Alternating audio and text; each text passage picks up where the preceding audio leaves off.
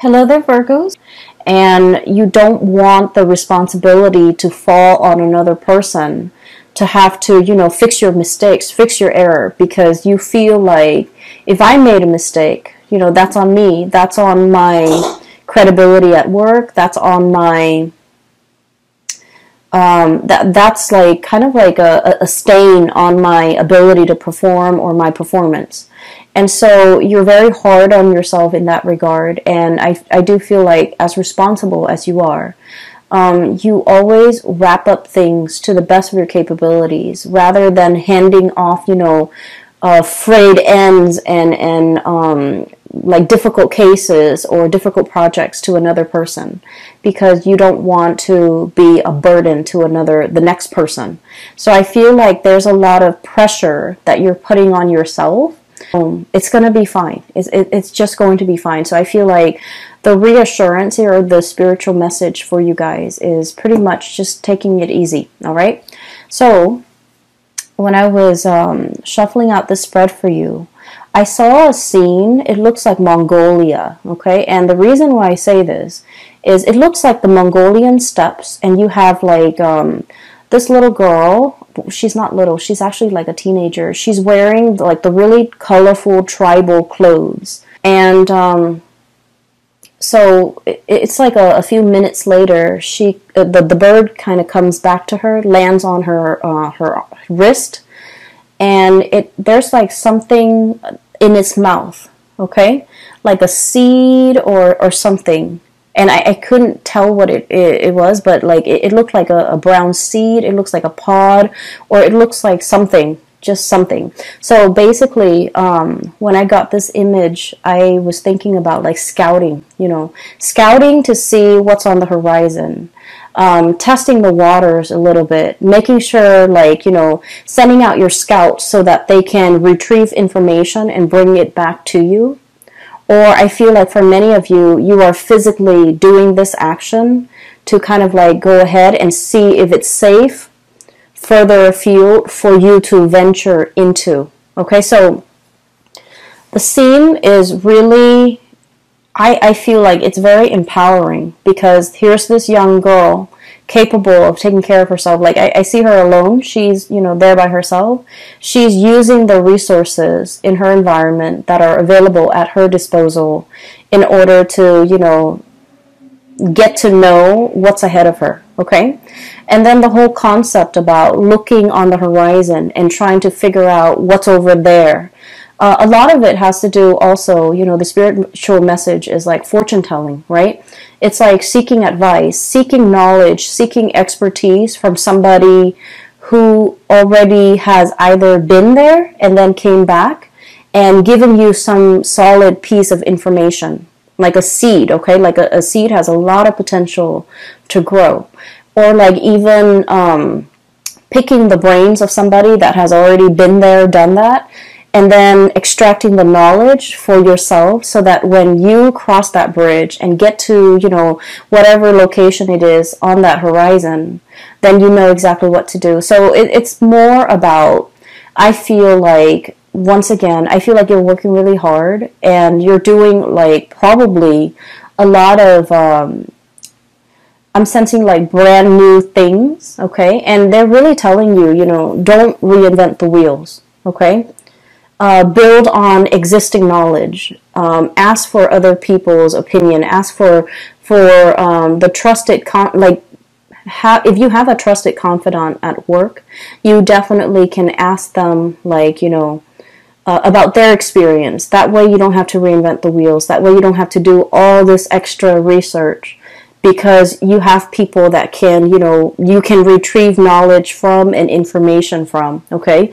And the information and the knowledge and expertise they're giving you is kind of like containing that seed. It's that seed of knowledge or that seed of potential. And I feel like in the long run, it's going to save you a lot more time. And then also in the long run, it's a lot more dependable, okay? Because it's like, primary source of information, like someone who's already been there, done that. Does that make sense? Rather than going through like doing the research from the ground up from scholars that might be in their ivory tower and they haven't really experienced it. So I hope that makes sense. So I feel like in some capacity, they're telling you here, you know, work smart rather than work hard. Don't reinvent the wheels, okay? Don't create unnecessary work for yourself. And, you know, a lot of the times too, Virgos, we have a sense of, I feel like Virgoing people, you have a sense of skepticism as well about the work that other people produce, okay? Because once again, you have a really keen eye for detail. And if it's if the information is coming from somebody that you're familiar with and you know their work and you know their work ethics and you know their capabilities and their skill sets, then you can really trust what they're saying. But if it's just handed to you from an unknown source, I feel like you have trouble trusting it too, and that's why you would rather go through take the time and you know, do the preliminary research for yourself from the ground up, because you trust yourself a lot more than you would trust other people. And so I feel like for this month here, they're saying there's wise advice and wisdom coming from confidants, coming from primary sources, and you know, you can save yourself a lot of time. You can cut corners and save yourself a lot of time and end up with more meaningful information, okay? All right, so let me talk about the cards here. You have some amazing cards, okay? So first of all, I'm looking at the cards like this. That's what it feels like to me. So let me just read them the way that they kind of resonate with me. We have here the World and the Traveler, okay? Brand new starts here.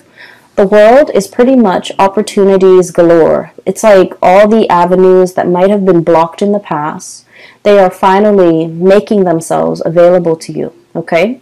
That promotion that was, you know, somebody, it's like there might have been a job and you were eyeing that job, but there's always somebody occupying that job. Potentially they're retiring and now that job is open, okay? So kind of like that, doors opening, opportunities opening, roads like just like unrolling kind of like ahead of you. So if you feel like you've been in a rut for quite some time when it comes to your life, your work, relationships, even professional life, I'm seeing a lot. I feel like a lot of doors are opening, okay? And I feel like you don't even need to lift a finger. The doors are opening because the time is right. And the time is right because you are operating from this space where you have been trying to manifest something brand new. Okay, we have here the Traveler. This is the Fool. You have been trying to manifest something brand new. You have already mastered whatever it was that you were doing. You have already mastered it. And now, Virgos, you're finally brave enough to take this leap of faith over this cliff and try to get onto the other side. And I feel like because you are doing your due diligence, and because you are also stepping out of your comfort zone, the universe is reciprocating, okay? You've been wanting new energies for a very, very long time. And I feel like they're saying, this is the year for you. This is where things are really going to start to take off, okay? In tandem, we have as well the Nine of Crystals. So this is the Nine of Pentacles. And we have here the Ten of Wands. And this is what I meant about, you know, working smart rather than working hard. You're very good at working hard. You're very, very good at that. No one will, you know, deny that, okay? But in the spirit of saving time, in the spirit of kind of like upping your game a little bit, okay? Upping your game a little bit. We need to be a little bit smart about how we're working. Okay, so, for example, let me just say this. I feel like some of you who might be watching this, okay? You might be a paralegal right now, and you might be, you know, trying to pass the bar exam, for example, okay? And so what I'm feeling is, you know, you're like poring over volumes of books on case laws, on legal precedents and things like that. And it's very dry and very uninspiring, and you're, you know, trying to memorize and trying to cram. when in fact they're saying, you know, look at the work that you're doing. Ask the people in your work environment. Ask the people, you know, look at the real life cases. Those are a lot more nuanced, and they're a lot more juicy. They're a lot more exciting. And if you look at those cases, the information is going to come alive. And so you don't have to cram. You don't have to, you know, try to memorize in such a dry way. So it's about working smart rather than working hard. So this spider here, okay, and the spider, they weave their web, okay, and a lot of the times it gets destroyed, right? Humans like come in and shake them away, or insects or whatever animal that runs through the forest. They knock it down, and then the spider diligently, you know, goes back out, possibly at night, weaves a new web, and, you know, just waits for the prey to kind of like land on that web.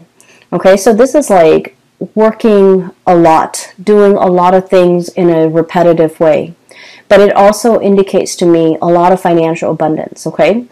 A lot of financial security, a lot of financial abundance, a lot of self-sufficiency. So spiders are very solitary creatures. And I feel like, you know, everyone's got their own web, and everyone minds their own business, and everyone pretty much lives for themselves. And so what I'm feeling is, you know, you've worked really hard to build up this foundation for yourself where you're self-sufficient. You don't want to ask for help.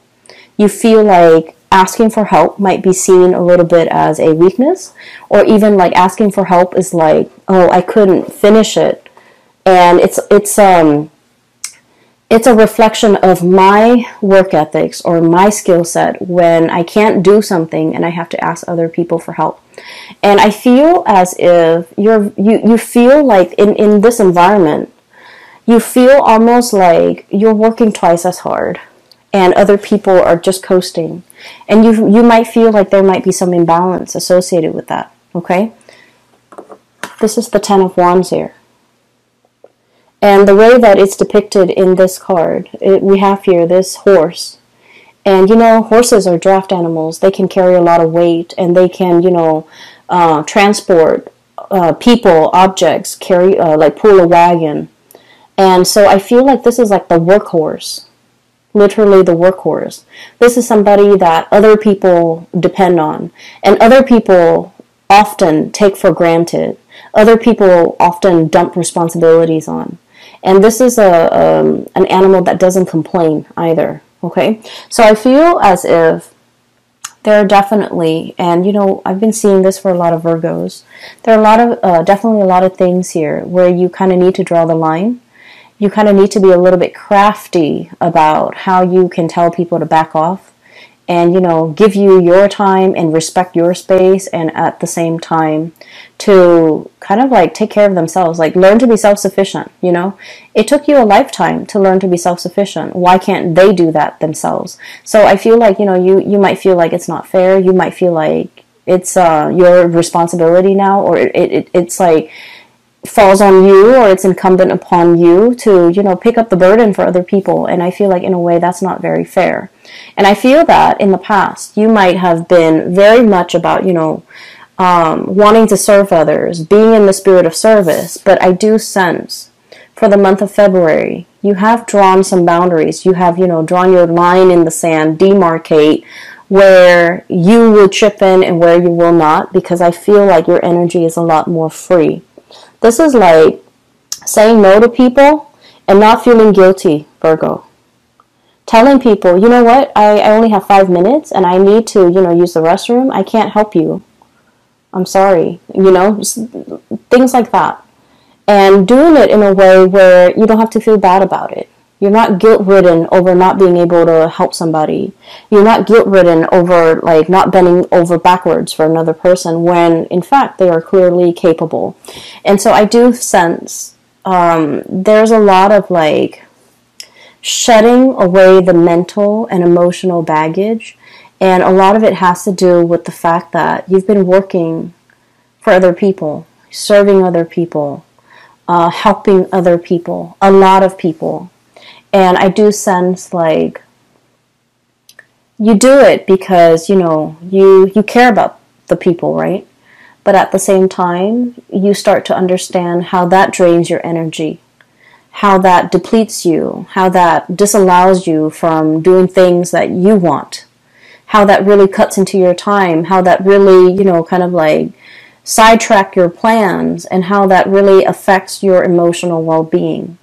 And so we're coming from this space where we have, like, you know, the deep dive in emotion, where we might feel guilty if we have to say no to people, where we might feel like, oh, well, I have an extra 5 minutes, you know, I can help that coworker, I can help that boss, I can help that person, and things like that. And I feel like you do take a lot upon yourself. And this is the month where we need to kind of like do us, focus on what we need, and not let other people's problems emotionally burden you. Okay? Learning to say no and feeling like you don't need to be apologetic for it. So this is really nice, crisp, refreshing energy.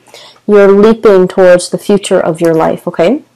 So what is coming through, I feel for many of you, there's a lot of movement and travel here. Okay, and this is like seeing the world, traveling to another country, learning about another country, meeting people from different cultural, linguistic backgrounds, meeting people who are very, I also feel like, you know, people who are like major players in their field, like being amongst the people who are the movers and the shakers in the world. So if you're, for example, in law, I see a lot of lawyers, paralegals, and people in the law profession. If you're in law, you might meet like a very famous judge.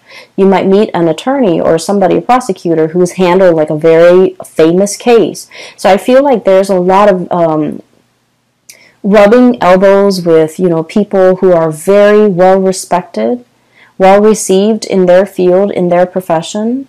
And I also feel like in some way, they could be a launching pad for your career or your professional life, okay? Not in a way where we're like using them to, or ride their coattails. I feel like what they're telling you is like golden material, great advice, or even like they're opening your mind up in a way that will really streamline the work that you do, that will really make you reassess the work or the way in which you've worked in the past. And I feel like they're going to shed some light into your life about working smart rather than working hard, okay? So you have some great new awakening here, as well as revelations, as well as, you know, a lot of help and guidance, physical help and guidance coming through from other people. And this is great. Okay, so I feel like many of you are traveling. So I'm seeing here clearing up some time in order to travel. I'm seeing here the Traveler and the Two of Cups. This is the Two of Cups. It's the dove. It's really sweet. I feel like for some of you, this is like traveling for your honeymoon. You know, traveling as a couple. Traveling for Valentine's Day. It's Valentine's Day in the U.S., so I feel like there's going to be a lot of, you know, it's a very nice romantic vibe, especially for coupled people. I feel like someone is really going to make this a very memorable month for you when it comes to love and relationships. And some of you could be getting married, getting engaged, getting, like taking your honeymoon, traveling to see the world, taking a cruise even, I'm feeling. And it's going to be really, like, I'm hearing breathtaking sights, okay? So if, like, it's a cruise, it's going to be very refreshing, very, the scenery is going to be quite beautiful, okay? So I'm seeing that, and I'm really happy to see this for you. So there's a major transformation here. We have the cicada and the Two of Shells. So this is about transformation in a love relationship, okay? Transformation in a love relationship. And what I'm sensing is for many of you, there could be like upping the ante, taking the relationship to the next level, meeting somebody that you can really get along with, or like having that sense of coming together between you and another person. So I feel as if you have been single, there's a little bit like Nine of Crystals, the Nine of Pentacles is the single lady card, right? You could be male or female watching this, okay? It wouldn't matter. It's like if you have been single, I feel like there's a transformation when it comes to your relationship. Okay, even like taking the relationship to the next level. I'm hearing, and this is like posting on social media, changing relationship status, or posting pictures together for the very first time. So you might have been in a relationship but never advertised it, and now you're coming public with the relationship because I feel that you're serious about this person, you know where you stand with them, they likewise are very serious with you. And so you feel that it's safe and it's stable enough to bring it out into the open, to show off this person, to be with this person, and to, have the two of you recognized as a couple. I feel like for many of you, it's a big step for you guys because it takes an earth sign a very, very long time to really fall in love and to trust in the stability of a relationship. And they're also, you guys, I feel like, are also very, very private overall when it comes to, your romantic life. Unless you have like very strong Leo placements in your chart, I feel like with Virgos, everything is very subdued. The relationship is very private and you like to keep it very private.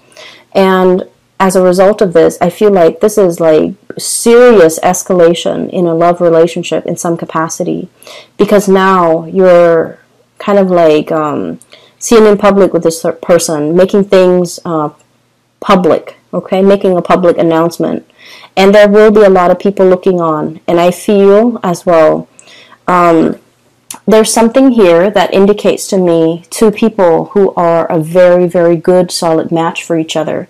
The Two of Cups is about, friendship and harmony. It's two people who might be very similar.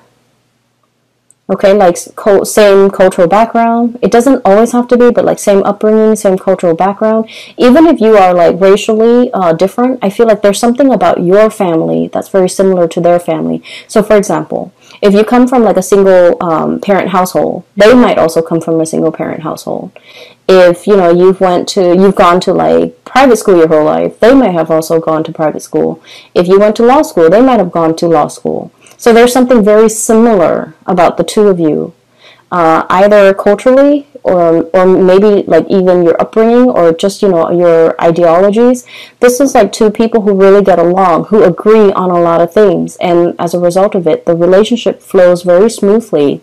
And there's not a lot of conflict and confrontation and, childish games and things like that. It's a very enlightened relationship where two people really care about each other and they're willing to put each other first, okay? So this is really positive energy. So you've been trying to manifest, I feel, financial stability and a happy home life for quite some time. What we have here is the Ten of Pentacles, okay? And I want to talk about this card a little bit because when I saw this, I was thinking immediately, like there was a drought, okay? So the Ten of Pentacles is about property, like a physical dwelling, a house. It's about family. It's about financial stability, the foundation for everything that life builds upon. So I feel like for many of you, you've been shying away from relationships. Not all of you, but I feel like for the majority of you, there is a shying away from a relationship. And I feel a lot of it has to do with whether or not you believe that relationships can work, whether or not you believe that marriage, for example, is long-lasting, whether or not you believe that somebody could be, that we could be committed to and in love with somebody for life, okay? So the whole concept of like till life do us, or till death do us part, the whole concept about living and sharing your space with another person and getting along with the other person. And even though you might nitpick at whatever they do, you still, at the end of the day, really, really love them and really care about them as a person and will do right by them. And so the whole concept about, happily ever after, about moving in together, buying property, and having a marriage that will withstand the test of time. All of it has been very daunting and very, very scary. And let me just say this. I feel like I feel for many of you, you might have come from like broken homes. Okay, there might have been infidelity with mom and dad. There might have been like growing up in a single parent household where things have been hard. Okay, and so things might have been very financially hard, and your parent, the message that keeps reverberating is you're meant for a lot more. So, you know, don't shy away from this challenge. Don't give up, because good things are coming through, okay? So once again, let me take you back to this drought, okay? So because of everything you've been through, life might have felt like, you know, it's all work, work, work. There's no fun for me, okay? And this is kind of like the spring returning. The rains have come back to this drought-barren land. So the water is collecting in puddles. All the animals are coming out to graze. All the animals are coming to the watering hole. Okay, so there's enough water. There's enough vegetation that's going to be coming into the future for you guys. And so I feel like if we are reading this, you know, this might be last year, 2019, I feel like there were things that were a little bit tenuous and a little bit hard. And then I feel as well, the springtime, the wellspring is kind of like bubbling up to the surface, and there's vegetation again. So we're no longer dealing with that space of drought. We're no longer dealing with scarcity. We're no longer dealing with this, you know, lack mentality. Because now, not only are you financially abundant, but you're coming into your sense of, you know, everything that I've been through has taught me so much. And now, I feel for many of you, you might feel a little bit invincible. You might feel like, oh, I've done that in the past, you know, give me something else, give me something harder.